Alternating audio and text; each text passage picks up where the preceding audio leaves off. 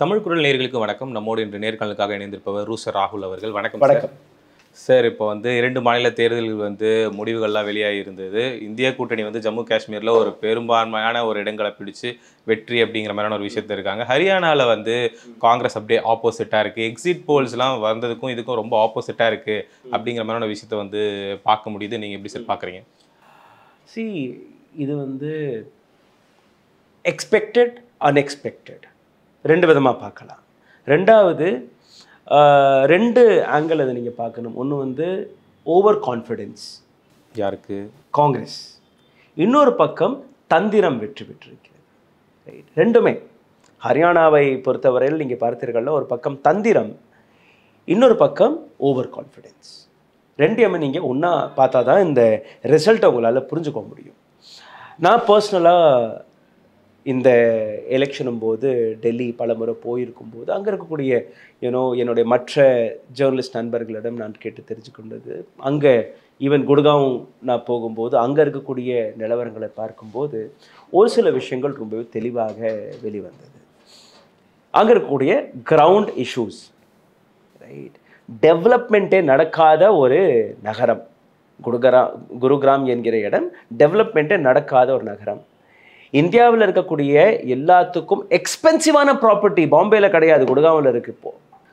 Right, அங்கே இருக்கக்கூடிய இன்ஃப்ராஸ்ட்ரக்சர்னு நீங்கள் பார்த்தீங்கன்னா, இன்வெஸ்ட்மெண்ட்டை நீங்கள் பார்த்தீங்கன்னா, கூகுள்லேருந்து, ஃபேஸ்புக்லேருந்து, அமேசான்லேருந்து, ஃப்ளிப்கார்ட்லேருந்து, மைக்ரோசாஃப்ட்லேருந்து, யூ நேம் அ கம்பெனி, அவங்களுடைய ஹெட் குவார்ட்டர்ஸ் குடுகாவில் இருக்குது. ரைட், ஸோ அவ்வளோ பணம் வரக்கூடிய ஒரு இடத்துல டெவலப்மெண்ட்டு நீங்கள் பார்த்தீங்கன்னா, ரோட்டில் உங்களால் நடக்கக்கூட முடியாது, குண்டும் குழியுமாக அங்கே இருக்கக்கூடிய ரோடு இருக்கும். 10 ஆண்டுகளாக யாருடைய அரசாங்கம் இருந்தது? பிஜேபியோடைய அரசாங்கம். அங்கே இருக்கக்கூடிய மக்கள் உங்களுக்கு ஓட்டு போடுவார்களா? கிடையாது. பட் அங்கே ஓட்டு போட்டிருக்காங்க. குருகிராம், ஹரியானாவில் இருக்கக்கூடிய குருகிராம் என்கிற இந்த இடத்துல பிஜேபி ஹேட் வான். இதை விட்டுருங்க. நவ் யூ சி ஹரியானாவில் இருக்கக்கூடிய பேசிக் இஷ்யூஸ் என்னவாக இருந்தது? எதை நரேட் பண்ணிட்டு இருந்தாங்க? விவசாய போராட்டம், பெண் வீராங்கனைகளுடைய போராட்டம், அக்னிவீர போராட்டம். ரைட், இந்த 3 விஷயங்கள் ரொம்பவே பிரதானமாக ஒலித்தது. அதுக்கப்புறம் கலவரம். ரைட், இதை வச்சு தான் காங்கிரஸ் ப்ரொடெஸ்ட் பண்ணிட்டு இருந்தது. ரெண்டாவது, காங்கிரஸோடைய அந்த ஓவர் கான்ஃபிடென்ஸ் நீங்கள் பார்த்தீங்கன்னா, 10 வருஷம் மக்கள் பிஜேபி எதிர்க்கிறாங்க. பிரைம் மினிஸ்டர் மோடி இங்கே 4 ரேலி தான் பண்ணியிருக்காரு. யாருமே இங்கே ஃபேஸ் இல்லை. உள்ளுக்குள்ளேயே பல பிரச்சனைகள் ஓடிட்டுருக்கு. பிஜேபியை விட்டுட்டு காங்கிரஸுக்கு வரக்கூடிய தலைவர்கள், பல தலைவர்கள் இருக்கிறாங்க. இது எல்லாமே காங்கிரஸிற்கு ஒரு ஓவர் கான்ஃபிடென்ஸை கொடுத்தது. ரெண்டாவது இஷ்யூ அங்கே என்னென்னா, பூபேந்திர ஹுட்டா ஃபேமிலியை நீங்கள் ஃபேஸ் ஆஃப் காங்கிரஸாக அங்கே நிறுத்தினது.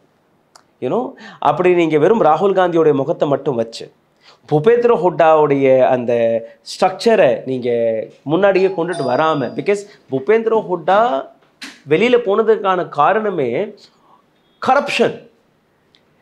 காங்கிரஸ் 2013, 2014 வெளியில் போனதுக்கான காரணம் கரப்ஷன். இப்போ அதே கரப்ட் ஃபேஸஸை நீங்கள் முன்னாடி நிறுத்திட்டு வந்தீங்கன்னா, people will not vote for you. Congress didn't understood this. Congress என்ன, பிஜேபிக்கு எதிராக ஒரு அலை போயிட்டுருக்கு, பிஜேபிக்கு எதிராக மக்கள் திரண்டுட்டாங்க, ஸோ நமக்கு தான் ஓட்டு கிடைக்கும். Now another problem what Haryana faced was, India அலைன்ஸ்னு நீங்கள் சொல்கிறீங்களே, எப்படி இன்னைக்கு ஜம்மு அண்ட் காஷ்மீரில், ரைட், காங்கிரஸோடைய தேவையே கிடையாது. அங்கே ஜம்மு அண்ட் காஷ்மீரை நீங்கள் பார்த்தீங்கன்னா 2 பகுதி, ஜம்மு அண்ட் காஷ்மீர். காஷ்மீரில் ஐ திங்க் 43 இடங்கள் ஜம்முவில், காஷ்மீரில் 47 இடங்கள். Right, this is what the calculation is, 47 and 43. And அந்த 47 இடங்களில் யார், அந்த 90 இடத்துல ஒரு பக்கம் ஜம்முவில் ஹிந்து பாப்புலேஷன் அதிகம், காஷ்மீரில் முஸ்லீம் பாப்புலேஷன் அதிகம். ஸோ ஒரு கட்சிக்கு மெஜாரிட்டி ஒரு இடத்துல கிடச்சிட்டாலே அங்கே தன்னுடைய பார்ட்டியை ஃபார்ம் பண்ணிடுவாங்க. ரைட், இந்த இடத்துல என்ன நடக்குது? காங்கிரஸ் இந்தியா அலைன்ஸுடன் இணைஞ்சு அங்கே இருக்கக்கூடிய ஜம்மு காஷ்மீர் நேஷனல் கான்ஃபரன்ஸுடன் களமிறங்குறாங்க. காங்கிரஸுக்கு எத்தனை சீட் கிடைக்கிது? 6 சீட் கிடைக்கிது. அவங்களுக்கு எவ்வளோ கிடைக்கிது? 41 சீட்ஸ் கிடைக்கிது. யாரோடைய தயவும் எங்களுக்கு தேவையில்லை. We are independently enough to take care of things. இதே விஷயத்தை காங்கிரஸ் ஹரியானாவில் பண்ணியிருக்கணும். What Jammu and Kashmir national conference hut ton, உங்களுக்கும் சீட்டு கொடுத்தது, மற்ற கோலிஷன் கட்சிகளுக்கும் சீட்டுகளை கொடுத்தது, போட்டியிடுங்க பரவாயில்ல, நாங்கள் நிற்கிறோம் மெஜாரிட்டி இடத்துல, பட் நீங்களும் இல்லை. ஆம் ஆத்மி கட்சி being a national political party and north இந்தியாவில் ஒரு பெரிய சப்போர்ட் வைத்திருக்கக்கூடிய ஒரு கட்சி 5 சீட் தான் கேட்டாங்க. Just 5 seeds. Delhi Congress says no, we are capable enough to tackle everything. நாங்கள் யாருக்கும் சீட்டெல்லாம் கொடுக்க தேவையில்லை. 450 இண்டிபெண்ட் கேண்டிடேட்ஸ் ஹரியானாவில் நிற்கிறாங்க. Majority of them are unhappy candidates or unhappy cadres of Congress. Congress அவர்கள் சீட்டு கொடுக்கலைன்னு கோபத்தில் 450 பேரும் இண்டிபெண்டாக நிற்கிறாங்க. Right, 450 majority of them are காங்கிரஸீஸ். இப்போது காங்கிரஸ் என்ன தவறு பண்ணுச்சுன்னா, அலைன்ஸ் இருக்குல்ல, இந்தியா அலைன்ஸில் இருக்கக்கூடிய மற்ற கூட்டணி கட்சிகள் அவர்களை நீங்கள் சேர்க்கலை. சரி, வெளியில் போன காங்கிரஸ் இண்டிபெண்ட் கேண்டிடேட்ஸ்களையும் நீங்கள் கான்ஃபரன்ஸில் வச்சுக்கல. Because you are over confident that we will win this election. அங்கே என்ன நடந்துச்சு? This is where Congress or any political party should understand now BJP is changing. BJP மோதியோடைய ஃபேஸை மட்டும் வைத்து களத்தில் இறங்குறது இல்லை. பிஜேபிக்கு பின்னாடி இருக்கக்கூடிய RSS அவர்களுடைய அந்த மெக்கானிசம், எலெக்ஷன் மெக்கானிசம், அது இங்கே ஒர்க் பண்ணியிருக்கு. ரைட், எந்த இடத்துல காங்கிரஸ் தன்னுடைய ஓவர் கான்ஃபிடென்ஸை வச்சு நாங்கள் வெற்றி பெற்றுவோம்னு அலைன்ஸ் கட்சிகளை சேர்க்காமல், வெளியில் போன நபர்களை கான்ஃபரன்ஸில் எடுக்காமல், ஒரு கரப்ட் ஃபேஸ், ஒரு கரப்ட் ஃபேமிலி ஃபேஸை நீங்கள் முன்னிறுத்தி எங்களுக்கு ஓட்டு கிடச்சிரும். நீங்கள் ஹரியானாவை பொறுத்தவரையில் நிச்சயமாக பிஜேபிக்கு எதிராக அலை இருந்தது. பிகாஸ் அங்கே வேலையே நடக்கலை. ரெண்டாவது, மோடிக்கு எதிராகவும் அலை இருந்தது. they didn't wanted Modi to be, because அங்கே இருக்கக்கூடிய கிராமங்களே நீங்கள் பார்த்தீர்கள், 60க்கும் மேற்பட்ட கிராமங்கள் பிஜேபியை உள்ளவே வரவிடலை. Right, they were clearly saying, நீங்கள் எங்களை டெல்லிக்குள்ளே வரவிடலையே. அன்னைக்கு விவசாய போராட்டத்தின் போது நீங்கள் எங்களுடைய பாதையில் அந்த முள் வேலியெல்லாம் போட்டு ரப்பர் குண்டுகள்லாம் போட்டு எங்களை நீங்கள் விரட்டி அடிச்சிங்க இல்லையா, இனி உங்களுக்கு என்ட்ரி கிடையாது. they didn't allowed. So there was an anger. There was a clear anger where they didn't wanted BJP to enter. But Congress என்ன செஞ்சிருக்கணுமோ அதை காங்கிரஸ் செய்யவில்லை. என்னுடைய ஐடியாலஜி இது. இன்னைக்கு பிஜேபியோட ஐடியாலஜி என்னன்னா ஹிந்துத்துவ ஐடியாலஜி. கரெக்டா? ஹரியானாவை பொறுத்தவரையில் 87% population ஹிந்துக்களுடைய population. Right, only 7-8% population is Muslim. 4.5% population is Punjabi, Sikh. Right, and 0.2% is Christians. So the population majority is Hindu population. உங்களுடைய ஐடியாலஜிக்கல் டிஃப்ரென்ஸ் அங்கே நிறையவே இருக்கு. இன்னைக்கு கூட நீங்கள் பார்த்தீர்கள்னா காங்கிரஸோடைய அந்த மூல ஐடியாலஜி என்னவா இருக்குங்கிற விஷயமே யாருக்குமே புரியாது. ரைட், அவங்க ஸ்டேட் மாதிரி ஸ்டேட்டு ஒரு வெவ்வேறு விதமான ஐடியாலஜி வச்சுட்டு இருப்பாங்க. காங்கிரஸோடைய அந்த மெக்கானிசம், மெசேஜை எடுத்துகிட்டு போகிற மெக்கானிசம், நாங்கள் தான் மாற்றம், உங்களுடைய மாற்றத்திற்கான ஆன்சர் நாங்கள் தான் என்கிற விஷயத்தை அவங்க எடுத்து வைக்கலை. What they have done, BJP இது பண்ணது, பிஜேபி அது பண்ணது, பிஜேபி விவசாயிகளை மதிக்கலை, பிஜேபி வந்துச்சுன்னா உங்களுக்கு டெவலப்மெண்ட் நடக்காது. But what are you going to two? Have you cleared that? நாங்கள் வந்தோம்னா இது நடக்கும்னு நீங்கள் பண்ணீங்களா? கிடையாது. நாங்கள் வந்தோம்னா அக்னிவீர் திட்டத்தை உங்களால் ஒன்றும் பண்ண முடியாது. Because it's a central policy.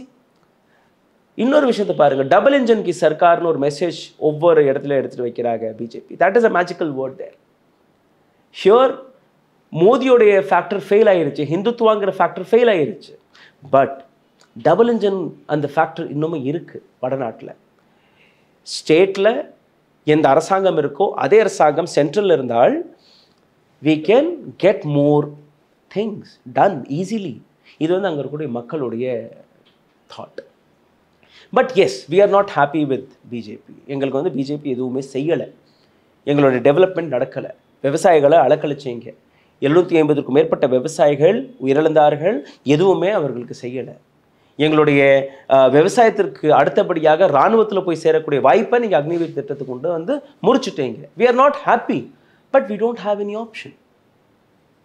எங்களுக்கு அடுத்து காங்கிரஸை நம்ப முடியும்னா காங்கிரஸ் சார்பாக வரக்கூடிய அந்த நம்பிக்கையான வார்த்தைகள் எங்களுக்கு கிடைக்கல. அந்த message was not taken by the cadres. காங்கிரஸ்குள்ளே இருக்கக்கூடிய உள்கட்சி விவகாரங்கள், ஒரு பக்கம் ஹுட்டா, இன்னொரு பக்கம் madam Sunita, right? If you had அங்கே நெக்ஸ்ட் சிஎம் யார், அந்த போட்டி உள்ளுக்குள்ளே இருந்தது, ரைட்? ஸோ உள்ளே இருக்கக்கூடிய கேடர்ஸ் அதை வந்து வெளிப்படையாக எடுத்துக்காட்ட அங்கே ஃபெயில் ஆகிட்டாங்க. வெறும் ராகுல் காந்தியோடைய ஃபேஸை வச்சு you can not create magic. So அந்த இடத்துல ஓவர் கான்ஃபிடென்ஸ் வந்தது. இது ஒரு பக்கம். தந்திரம் அதுவும் வேலை பார்த்துருக்கு. அது எப்படின்னு நீங்கள் பாருங்கள். பல இடங்களில் வேர் BJP was not even allowed to enter to even two the promotion, அத்தனை இடங்கள்லையுமே பிஜேபி வெற்றி பெற்றிருக்கு. நான் தொடக்கத்திலேயே அந்த குருகிராமோடைய உதாரணத்தை எடுத்து காட்டினேன் இல்லையா? குருகிராம் என்கிற இடத்துல அவ்வளோ கோடிக்கணக்கான இன்வெஸ்ட்மெண்ட் வந்ததுக்கு பின் கூட அந்த இடத்துல அங்கே இருக்கக்கூடிய மக்கள் வண்டி ஓட்டுட்டு போவாங்க இல்லையா? டெய்லி அந்த அரசாங்கத்தை திட்டிட்டு தானே போவாங்க. பஸ் என்னால் நடக்கக்கூட முடியலைன்னு. ஒவ்வொரு வீட்டுடைய விலையை நீங்கள் பார்த்தீங்கன்னா 2-3 கோடி ரூபாயிலேருந்து ஸ்டார்ட் ஆகும். குருகாமில் ஒரு சிம்பிளான 2 BHK வீடு இன்றைக்கி நீங்கள் வாங்கணும்னா குறைஞ்சபட்சம் 2 கோடி ரூபாய் உங்களுக்கு வேணும். So that is such an expensive city to live. அவ்வளோ பணத்தை கொட்டி எனக்கு ரோடு கூட சரியாக இல்லைன்னு நீங்கள் இப்போ தமிழ்நாட்டு நீங்கள் அங்கே போயிட்டு வந்து தமிழ்நாட்டோட ரோட்டெல்லாம் நீங்கள் போய் பார்த்தீங்கன்னு வைங்களே, நீங்கள் அப்படியே வெண்ணெயில் மிதக்கிற மாதிரி இருக்கும் அந்த டிஃப்ரென்ஸ். அதுலேயும் பல பேர் தமிழ்நாட்டு ரோட்டை குறை சொல்கிறவங்க இருக்காங்க. But I would like to say please go and visit கொடுக்காம and come back and then you will say நம்ம வந்து ஸ்வர்கத்தில் வாழ்ந்துட்டுருக்கோம்னு. ஐ see both the cities. அதனால் ஸோ அவங்களும் பிஜேபிக்கு ஓட்டு போட்டிருக்காங்கங்கிறது தான் தந்திரத்துக்கான ஒரு இடத்த எடுத்துகிட்டு வர்றேன். நீங்கள் பார்த்தீங்கன்னா எலெக்ஷன் கமிஷன் ஆஃப் இந்தியா இந்த இடத்துல வந்து நான் இவிஎம் மிஷினை சொல்ல மாட்டேன். The entire election commission of India, the entire mechanism started working for a political party. And Jammu and காஷ்மீரை பொறுத்தவரையில் இன்றைக்கி சென்ட்ரல் கவர்மெண்ட் தான் அங்கே எலெக்ஷன் நடத்ததாக பல பேர் நினச்சிட்டு இருக்கலாம். No, it was a order by supreme court. Pass, democracy you have to bring back that right to the people. அங்கே இருக்கக்கூடிய மக்கள்கிட்ட நீங்கள் அந்த அதிகாரத்தை நீங்கள் கொடுக்காமல், அங்கே இருக்கக்கூடிய டெமோக்ரஸியை ரெஸ்டோர் செய்யாமல் நீங்கள் எதுவுமே செய்ய முடியாது. ஸோ அந்த சாட்டையடி வந்து சுப்ரீம் கோர்ட். அதனால தான் இன்றைக்கி அங்கே எலெக்ஷன் நடக்குது. இன்னும் லத்தாக்கில் எலெக்ஷன் நடக்கலை. அதுக்கு மறுபடியும் வரலாம், அது தனியாகவே பேசலாம். பட் இந்த இடத்துல நீங்கள் பார்த்தீங்கன்னா அந்த தந்திரத்தை பற்றி புரிய வைக்கும்போது மஹேந்தர்கட், பானிபத், ஹிசார் மற்றும் நார்னால் என்கிற இந்த 4 கான்ஸ்டிடியூன்சிஸ், ரைட்? இந்த 4 இடத்துல மட்டுமே பல கம்ப்ளைண்ட்ஸ் வந்திருக்கு. மொத்தம் 90 சீட். அதில் இந்த 4 டிஸ்ட்ரிக்ட். இந்த 4 டிஸ்ட்ரிக்ட்லேயுமே என்ன குளறுபடின்னு நீங்கள் பார்த்தீங்கன்னா, அந்த மிஷினை ஓப்பன் பண்ணுறாங்க, இவிஎம் மிஷின் ஓப்பன் பண்ணுறாங்க. இவிஎம் மிஷின் ஓப்பன் பண்ணும்போது 99% பேட்ரி இருக்குது. இதை இன்னும் சிம்பிளாக புரிய வைக்கலாம். இந்த ஃபோனை வந்து நான் காலையில் சார்ஜ் பண்ணிவிட்டு எடுத்துகிட்டு வரேன், ரைட்? ஒரு நாள் ஃபுல்லாக யூஸ் பண்ணுறேன். மாலை ஆகும்போது எனக்கு 50% பேட்ரி இருக்குது. அப்போ என்ன பண்ணுறேன்னா, ஃபோனை ஸ்விட்ச் ஆஃப் பண்ணிவிட்டு ஒரு பொட்டியில் பூட்டிட்டு லாக் பண்ணிவிட்டு நான் வீட்டுக்கு போயிடுறேன், ஊருக்கு போயிடுறேன். 4 நாள் கழித்து வர்றேன். வந்ததுக்கப்புறம் மறுபடியும் அந்த பாக்ஸ் ஓப்பன் பண்ணி, ரைட், அது திறந்து பார்க்கும்போது மறுபடியும் ஆன் பண்ணும்போது பேட்ரி பர்சன்டேஜ் எவ்வளோ இருக்கணும்? 50 இருக்கணும், இல்லை குறைஞ்சி இருக்கணும், இல்லை இன்னும் ஒரு சில பர்சன்டேஜ் குறைஞ்சிருக்கணும். அப்படி தானே நீங்கள் இவிஎம் மிஷினை கொண்டு போய் ஒரு அறையில் அடக்கி வைக்கிறீங்க. எந்த விதமான கரண்ட்டும் இருக்கக்கூடாது, வெளியில் சிசிடிவி கேமரா இருக்கணும், சீல் வச்சு முத்திரை குத்தி எல்லா கட்சி ரெப்ரசன்டேட்டிவையும் நீங்கள் கையெழுத்து போட வைக்கிறீங்க. Nobody will touch it. சாதாரணமாக ஒரு இவிஎம் மிஷின் ஒரு நாள் முழுமையாக அந்த ஆப்ரேஷனில் இருந்துச்சுன்னா ஒரு 30%, 35% பேட்ரி குறையும். அதுக்கு மேலே குறையாது, ரைட்? ஒரு 65-70% எப்போவுமே பேட்ரி இருக்கும் நீங்கள் பூட்டும்போது. அப்போது 4 நாள் கழிச்சோ இல்லை 15 நாள் கழிச்சோ இல்லை 1 மாதம் கழிச்சோ நீங்கள் அதை ஓப்பன் பண்ணி பார்க்கும்போது அந்த பர்சன்டேஜ்க்கு மேலே போகாது, கீழே தான் வரும், இல்லை அதிலே இருக்கும். இங்கே எப்படி 99% இருந்தது? இந்த குற்றச்சாட்டு வந்து இந்த எலெக்ஷனில் இல்லை, இதுக்கு முன்னாடி நடந்த லோக்சபா எலெக்ஷனாக இருக்கட்டும், பல மாநில எலெக்ஷன்ஸ்களில் இந்த கம்ப்ளைண்ட்ஸ் வந்துட்டு தான் இருக்குது. அதுக்கான விளக்கம் இதுவரை எலெக்ஷன் கமிஷன் வழியாக கொடுக்கல. எப்போ நீங்கள் ஒரு கனெக்ஷனே பண்ணாமல் எப்படி அந்த பேட்டரி ஏறுதுங்கிற விஷயம் யாருக்குமே தெரியாது, right? Election commission of India has to answer this, they are not doing it. இப்போ அந்த 99% இருக்கக்கூடிய இவிஎம் மிஷினை ஓப்பன் பண்ணி பார்க்கும்போது அதிலிருந்து வரக்கூடிய ரிசல்ட் பிஜேபிக்கு ஃபேவராக இருக்குது. எந்த மிஷனில் 60 to 70% பேட்டரி இருக்கோ அங்கே வரக்கூடிய ரிசல்ட் காங்கிரஸுக்கு ஃபேவராக இருக்குது. தந்திரத்தை புரிஞ்சுக்கினீங்கன்னா இல்லையா, ரைட்? 99% பேட்டரி எப்படி உயர்ந்தது முதல் கேள்வி. ரெண்டாவது, எப்படி அந்த மிஷனில் மட்டும் பிஜேபி வெற்றி பெறுது? Who will answer this? Right? Now, this is where Tandiram had played. The entire machinery of Election Commission of India was not transparent. Right? நீங்கள் பிரைம் மினிஸ்டர் மோடி ஒரு நாள் முன்னாடி, அதாவது நாளைக்கு எலெக்ஷன்னா இன்றைக்கி பிரைம் மினிஸ்டர் மோடி அறிவிக்கிறாரு, நாங்கள் இதை பண்ணிடுவோம், நாங்கள் அதை பண்ணிடுவோம், நாங்கள் 500 ரூபாய்க்கு சிலிண்டரை கொடுத்துருவோம். ஐயோ, உங்கள் கையில் தான் மெஜாரிட்டி ஆஃப் ஸ்டேட்ஸ் இருக்குது நாட்டில். நீங்கள் ஃபஸ்ட்டு அங்கே 500 ரூபாய்க்கு சிலிண்டர் கொடுங்க மத்திய பிரதேசத்தில், கொடுங்க உத்தரப்பிரதேசத்தில், ராஜஸ்தானில் கொடுக்கலாமே நீங்கள், ரைட்? உத்தராகண்டில் போய் கொடுக்கலாமே நீங்கள். why are you not doing it? மகாராஷ்டிராவில் உங்களுடைய கோயிலேஷன் கவர்மெண்ட் தானே இருக்குது, please provide 500 rupees LPG. Jammu and காஷ்மீரில் போய் நீங்கள் என்ன மேடையில் பேசுகிறீங்கன்னா, நாங்கள் வந்தோம்னா ரம்ஜான் பண்டிகையும் போது உங்களுக்கு இலவச சிலிண்டர் கொடுப்போம். Bus you have states, bring the policies, implement it, give that benefit to the public, and then go and say, see, நாங்கள் அங்கே பண்ணிகிட்ருக்கோம், இந்த ஸ்டேட்டில் நாங்கள் வந்து இதே நாங்கள் பண்ணுவோம்னு நீங்கள் சொல்லலாம். அது நீங்கள் பண்ணுறதில்ல, ரைட்? பிஜேபி அண்ட் ஆர்எஸ்எஸ் உடைய ஹிந்துத்துவ ஐடியாலஜி மிகப்பெரிய அளவில் ஃபெயில் ஆயிடுச்சு இந்த எலெக்ஷனில். அதுக்கப்புறம் தான் பல்வேறு விஷயங்களை அவங்க வந்து கையில் எடுக்கிறாங்க. இதில் தர்மேந்திர பிரதானுடைய இன்வால்வ்மெண்ட் ரொம்ப பியூட்டிஃபுல்லாக இருந்திருக்கு இந்த ஹரியானா எலெக்ஷனில் வெற்றி பெற்றதுக்காக. தர்மேந்திர பிரதான் ஹரியானா எலெக்ஷனில் ஒரு பொறுப்பில் இருந்திருக்காரு. பல விஷயங்கள் அவர் வந்து நெரேட் செய்கிறாரு. விவசாயிகள் அவங்க அன்ஹாப்பியாக இருக்கிறாங்க. ஓகே, விவசாயிகளுக்கு எதிராக எந்த விதமான ஸ்டேட்மெண்ட் வந்தாலும் உடனடியாக அதை மீடியாவில் வந்து நீங்கள் உதாரணத்துக்கு கங்கனா ரனாத் 3 வேளாண் சட்டத்தை மீண்டும் கொண்டு வருவதற்காக நாங்கள் எங்களுடைய பார்ட்டி வேலை பார்க்கும்னு சொல்லும்போது அடுத்த நாளே Dharmendra Pradhan and other party members have scolded her. You don't have right to talk about it. உங்களால் டேமேஜை சரி பண்ண முடியலைன்னா கூட நீங்கள் டேமேஜ் கண்ட்ரோல் செய்யக்கூடிய வேலையை பார்த்துட்டீங்க.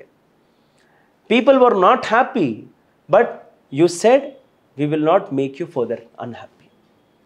இன்னும் உங்களுக்கு துக்கத்தை நாங்கள் கொடுக்க மாட்டோம். அதுதான் அங்கே நடந்தது, ரைட்? ஸோ இந்த இடத்துல ஆர்எஸ்எஸ் உடைய மெக்கானிசம், இந்த இடத்துல டாப் லீடர்ஷிப் ஆஃப் பிஜேபி, மூணாவதாக ஜேபி நட்டாவுடைய முகம். ஃபெயில் ஆனால் ஜேபி நட்டா, பாஸ் ஆனால் பிரைம் மினிஸ்டர் மோடி. நீங்கள் அந்த ரிசல்ட் வரும்போது பார்த்தீங்கன்னா, வர்றதுக்கு முன்னாடி ஜேபி நட்டாவுடைய முகத்தை போட்டுட்டு இருந்தாங்க. ரிசல்ட் வந்த உடனே படம் மாறிடுச்சு. இதே தான் நாக்பூரில் நடந்தது. முந்தா நேற்று நாக்பூரில் ஒரு மீட்டிங் போடப்பட்டது. மீட்டிங்கில் வந்து அப்படி BJP, if BJP loses Haryana, what is the next measure? Next year, when Prime Minister Narendra Modi becomes 75, there will be a replacement of Prime Minister. This was decided, right? So, ஹரியானாவை பொறுத்தவரையில் Gujarat lobby மீது இருந்த அந்த pressure எப்படி இருந்துச்சுன்னா, என்ன நடந்தாலுமே எங்களுக்கு தெரியாது, இந்த ஸ்டேட்டை மட்டும் விடக்கூடாது, மகாராஷ்டிராவை விடக்கூடாது. Because Haryana is a very big state for agriculture and அங்கே இருக்கக்கூடிய industrial area. Maharashtra is a financial capital of our country. அங்கேயும் இந்த பிரச்சனை தொடங்கிருச்சு. ஏன் மகாராஷ்டிராவில் இவ்வளோ எஜுகேஷன்னு நீங்கள் பார்த்தீங்கன்னா அங்கே வந்து ஹிந்துத்வா ஃபேக்டர் உடஞ்சிருச்சு. மராட்டி வர்சஸ் குஜராத்திஸ்ங்கிற ஃபேக்டருக்கு வந்துட்டாங்க. அங்கே இருக்கக்கூடிய மராட்டிய மக்கள் என்ன நினைக்கிறாங்கன்னா, வி ஹாவ் பீன் சீட்டட், எங்களை நீங்கள் சீட் பண்ணியிருக்கீங்க. சிவாஜி மகாராஜோடைய கொள்கையை வச்சு சிவசேனா எந்த அரசியலை பண்ணிகிட்ருக்கோ அதே சிவசேனாவை நீங்கள் உடைச்சு அதிலிருந்து ஒரு சில ரெபல்ஸ்களை கூட்டி அவரை வந்து நீங்கள் சீஃப் மினிஸ்டர் ஆக்கிட்டீங்க. அங்கே இருக்கக்கூடிய பிஜேபி கேடர்ஸ், நாங்கள் உங்களுக்கு போஸ்ட் அடிக்கலை, நாங்கள் வந்து எங்களுடைய தலைவர் பிஜேபி வரணும்னு தான் நாங்கள் பண்ணிகிட்டு இருந்தோம், நீங்கள் யாரும் கூட்டியாந்து உள்ளே வச்சுட்டிங்கன்னா நாங்கள் எப்படி உங்களுக்கு வேலை பார்ப்போம். உடையுது. எந்த அஜித் பவார் திருடன்னு நீங்கள் சொன்னீங்களோ, எந்த அஜித் பவாரை நீங்கள் சிறையில் அடைப்போம்னு சொன்னீங்களோ, அதே அஜித் பவார் இன்னைக்கு டெபுட்டி சீஃப் மினிஸ்டராக இருக்கார். So we will not support you. ரெண்டாவது, இந்த சாஃப்ட் கார்னர் யாருக்கு போகுதுன்னா Shiv Sena, old சிவசேனாவிற்கும் NCP, old NCP சரத்பவாருக்கும் போகுது.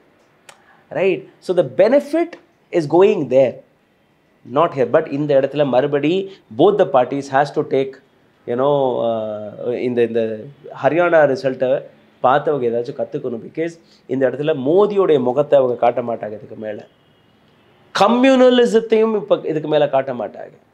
They will work on a core area. சரியா? உள்ளுக்குள்ளே இறங்கி வேலை பார்ப்பாங்க. அந்த வேலை நடந்துட்டுருக்கு. ஆர்எஸ்எஸோடைய கேடர்ஸ் டோர் டு டோர் போய் கேம்பெயின் பண்ணக்கூடிய விதத்தை யாராலையுமே புரிஞ்சுக்க முடியாது. அதற்கான அதுவும் இல்லை, இமோஷ்னலாக மக்கள் எவ்வளோ ஓட்டு போட்டாலுமே இந்த கேடர் உள்ள புகுந்து வேலை பார்க்குறத, அந்த எலெக்ஷன் மெஷினரி எவ்வளோ ஸ்ட்ராங்காக பிஜேபி உருவாக்கிருச்சுன்னு நீங்கள் புரிஞ்சுக்கணும். இதர் hook R crook, we want to win. This is what the whole idea is, right? So this is what the points for losing Haryana, ஹரியானாவை Congress loose பண்ணதுக்கான காரணம் ஓவர் கான்ஃபிடென்ஸ், கரப்ஷனுங்கிற முகத்தை நீங்கள் எடுத்துகிட்டு வச்சது, அலையன்ஸ் பார்ட்டிகளை நீங்கள் ஒன்றிணைச்சு நீங்கள் போகலை, பார்ட்டியை விட்டு வெளியில் போன நபர்கள் நீங்கள் கான்ஃபிடென்ஸில் எடுத்துக்கலை, நீங்கள் நெரட்டிவ் செட் பண்ணீங்களே ஒழிய நெரட்டிவ்க்கு அப்புறம் நாங்கள் தான் அந்த மாற்றம் என்கிற விஷயத்தை, அந்த மெசேஜை மக்கள்கிட்ட போய் நீங்கள் சேர்க்கலை. People were unhappy, but people didn't see you as an option. இன்னொரு பக்கம் தந்திரம் எப்படி வேலை பார்த்துச்சு, எங்கெல்லாம் அந்த ஊழல் நடக்குது, அது இன்னும் கொஞ்சம் கொஞ்சமாக நீங்கள் பார்த்தீங்கன்னா இன்னும் 2-3 நாளில் அது வெளியில் வரும். That also we will talk about it. இது அடுத்த கட்டத்துக்கு எப்படி நகருதுங்கிறத நம்ம பொறுத்திருந்து பார்ப்போம் sir. Thank you so much.